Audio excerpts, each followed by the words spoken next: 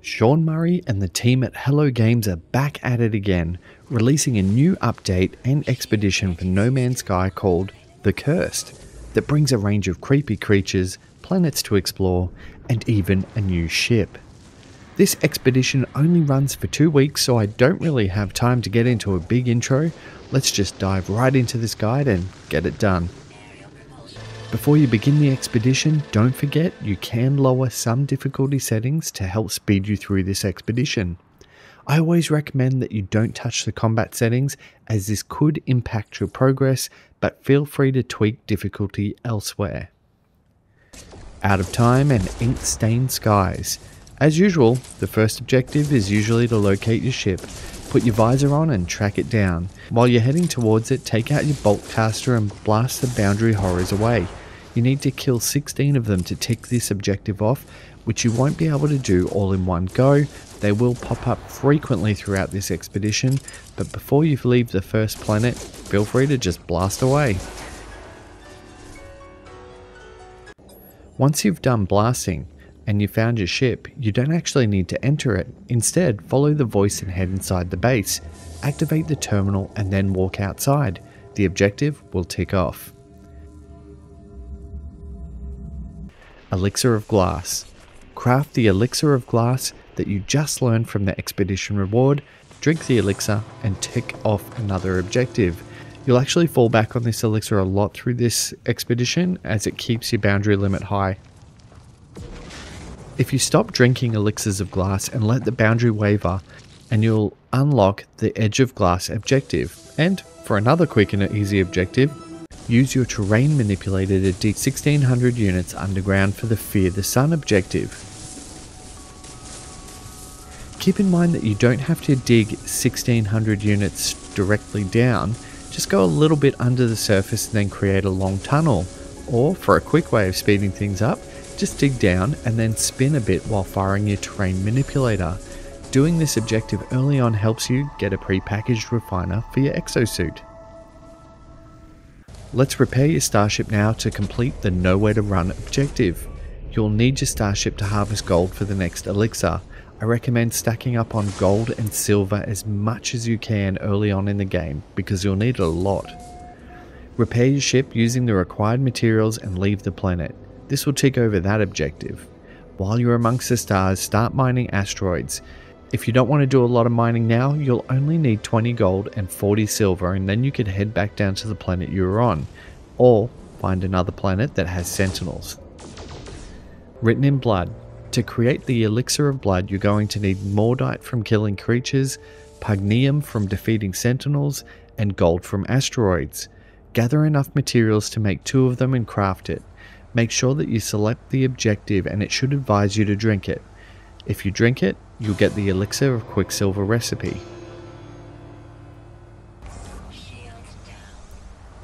Dislocation. Now, we need the materials for the Elixir of Quicksilver. Silver is from asteroids, pure ferrite is from refining the ferrite dust, and chromatic metal is from refining copper or other metals. If you're on the starting planet, you'll need to refine cadmium to get chromatic metal. Craft the elixir and drink it. This will reveal a portal. Along the way, if you've done a little bit of walking on foot, the well-grounded achievement should tick off. Don't stress if it hasn't, as this will come about naturally as you progress. Beyond the boundary. Once you have drunk the elixir of Quicksilver, a portal will be revealed. Get into your starship and head there. Get in front of the portal and use the terminal. Offer the elixir of blood to activate it, and simply walk through the portal. Reinitialize reality, and phase 1 of this expedition is now complete.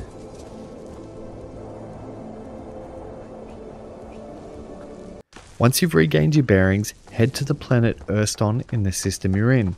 If for some reason it isn't named that on your format, look for a fiery planet that has ancient bones on it. Beyond death and hewn from light. We're going to need to excavate 10 ancient bones on this planet, as well as 5 storm crystals. Ancient bones show up with a yellow icon similar to buried technology modules. Storm crystals are only visible in extreme storms, so harvest bones until the weather takes a turn for the worse. You can use storm crystals with your visor indicated by the lightning bolt icon, and ancient burial sites that have the ancient bones can be found using your target sweep visor. Once that's done, you'll be able to craft a new elixir of blood, but first we need a portal.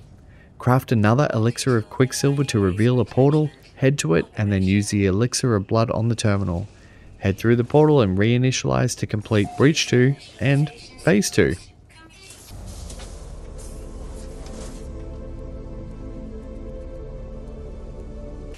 You'll see the planet is now corrupted. Start mining all the living crystals, which are the purple gems, to amass Atlantidium for the discordant objective. Also, take this time to hunt down corrupted quadrupeds. The big ones are the only ones that count, and you'll need to defeat 8 of them to achieve the arachnophobia objective. They usually hang out around dissonant resonators, but this can be a very frustrating objective. We don't really come across any more dissonant planets, so unfortunately it has to be done.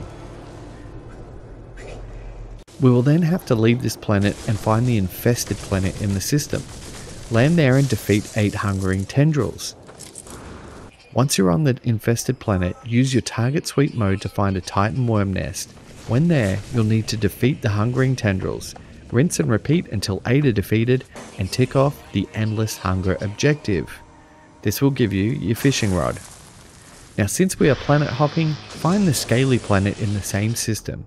It will have 3 life forms on it, 2 of which are needed to complete the genetic glitch milestone.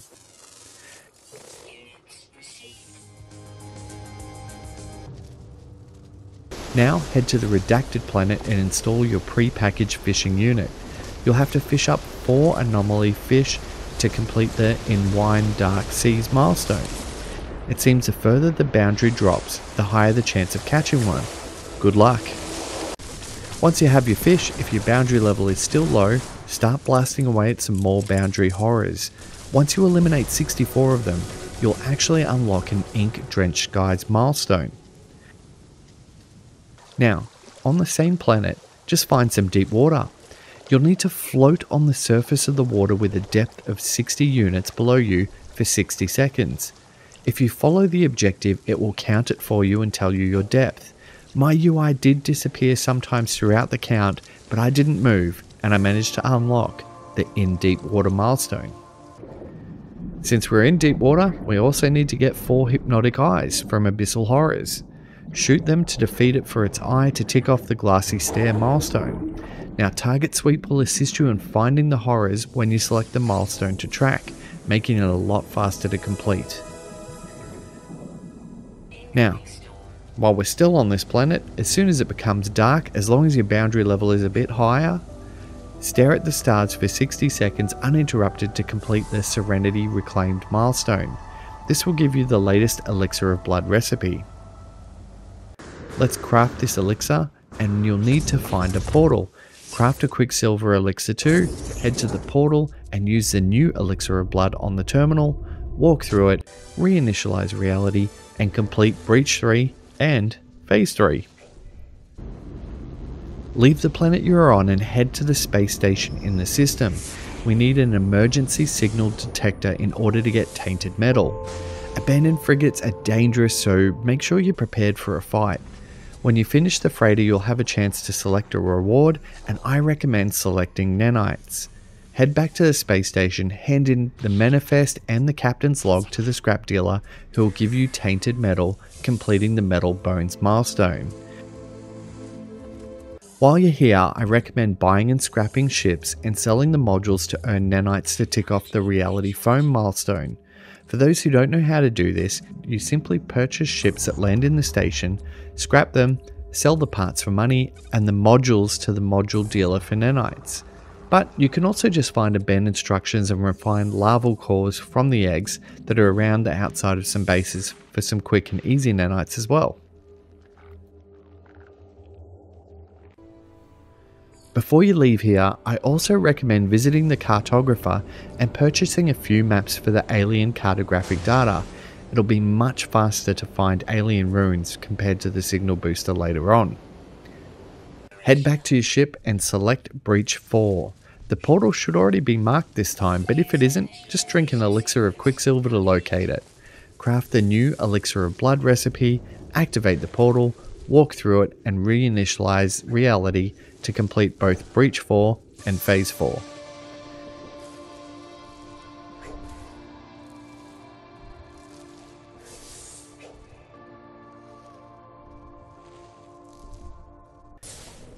Now, it's time to locate some alien ruins. Use those alien planetary charts we picked up to get the job done quickly. If you missed it before, I recommended visiting the cartographer and purchasing a few maps titled Alien Cartographic Data.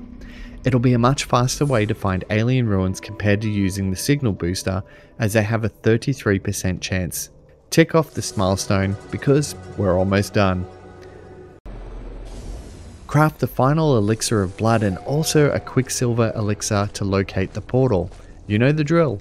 Offer the blood at the terminal, activate and enter the portal, reinitialize reality, and check off Breach 5. Jump into your ship and head to the icon that has just appeared called the boundary break. It's time to probe the wall of reality. Use your target sweep scanner to lock down your objective, interact with the grave marker, finish the conversation to complete Face of Glass. Now, craft and drink the elixir of water and prepare for a fight. I recommend constant circle strafing the boundary guardian while maintaining fire on it. Defeat it and you'll not only tick off to drink the water and boundary guardian, but you'll also complete Phase 5 and the expedition. Turn in your expedition if you're playing on your main save, redeem your ship, and I hope you had a great time. If you found this useful, feel free to drop a like and subscribe, and I'll see you amongst the stars, travelers.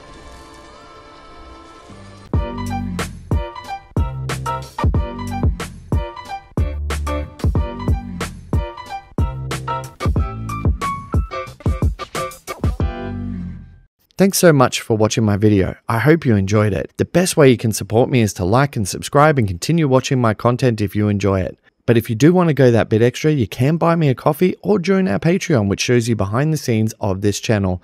Thanks again.